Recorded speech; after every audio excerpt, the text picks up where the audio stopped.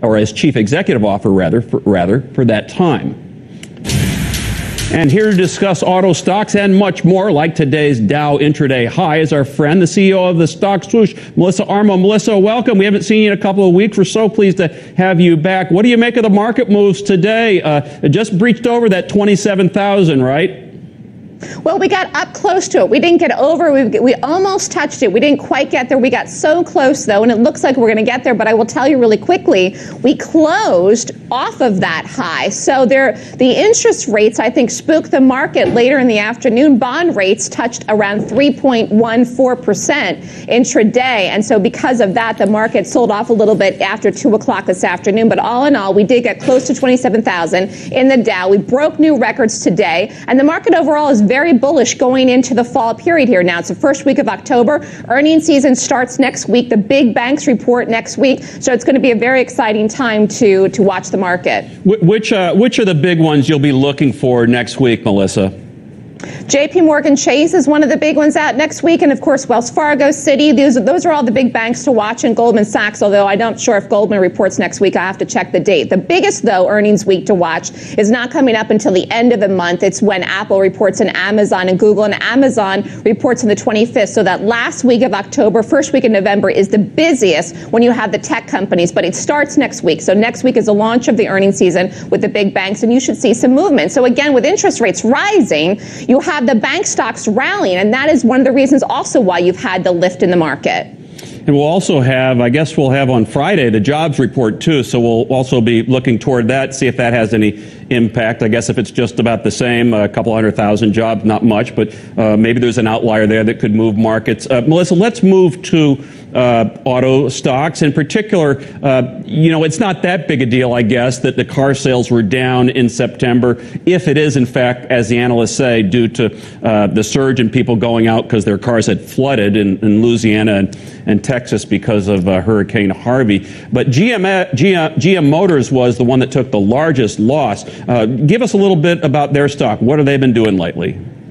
Honestly, that stock does not look good at all. I would not say it's a buy right now. That stock has been dropping. That stock, General Motors, is in a downtrend. I don't know what's going to turn that around right now. And it's the same thing with Tesla. Tesla stock doesn't look that great either. Even though it had a big jump up on that news that you discussed with Elon Musk, it bumped up 50 points from that, but it's still hanging, and that stock dropped today. And when you have the market at new highs and you have these auto companies like General Motors and Tesla that are trading lower, that doesn't look good. I wouldn't say that I buy either one of those stocks right now. Yes, there is a decline definitely from the last quarter records, but typically the best time to buy a car isn't into the end of the year winter period. That's when you get the best deals. So we may have some different numbers come the end of the season here.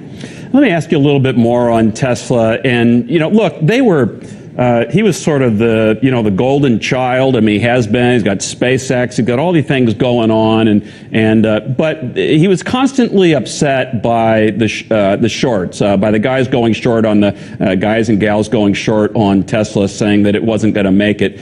And then he issued that tweet saying the funding was secured, which the SEC found there was no funding secured, which is why they went after him. But had that not happened, Melissa, they had the production problems, but now that they've overcome that, do you think had that not happened and he wasn't, smoking something nefarious on TV not long ago, wouldn't that have really put Tesla stock in, for lack of a better phrase, the driver's seat?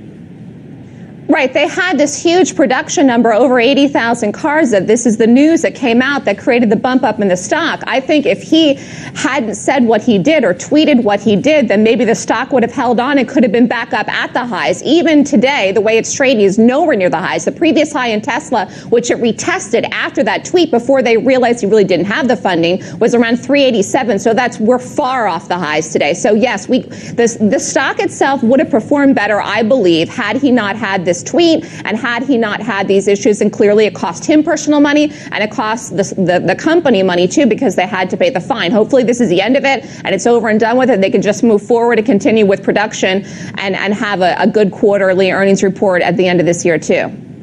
And real quickly, Melissa, when are we going to, I thought we had gone over the 27,000. I was looking earlier and it was so close. But what's your prediction? Yeah. Going to happen tomorrow, the next day, next week? What do you think? Well, here's the thing, and this is, you were talking about the econ that's coming out on Friday morning. Don't forget the political stuff, Bart. This is a big couple of days here for politics in the United States and with everything that's happening with the Kavanaugh hearing. So I think there's a twofold. The numbers that are coming out on Friday, the market retesting the highs or going over the highs and the down, retesting the highs at the S&P, and plus you have all this political hubbub that's going on. So anything could happen. The next 2 days, Thursday and Friday, in the U.S. markets could be a very volatile period, meaning we could have a big move up or we could drop off here after this big move up, because I don't really know the outcome of the numbers Friday, and I don't know if they're going to confirm Kavanaugh or even have the vote by Friday, which they're planning on doing, but who knows if it'll happen. The always informative and entertaining Melissa Armo, the CEO of the Stock Swoosh. Thanks, Melissa. Good to see you. Good to see you.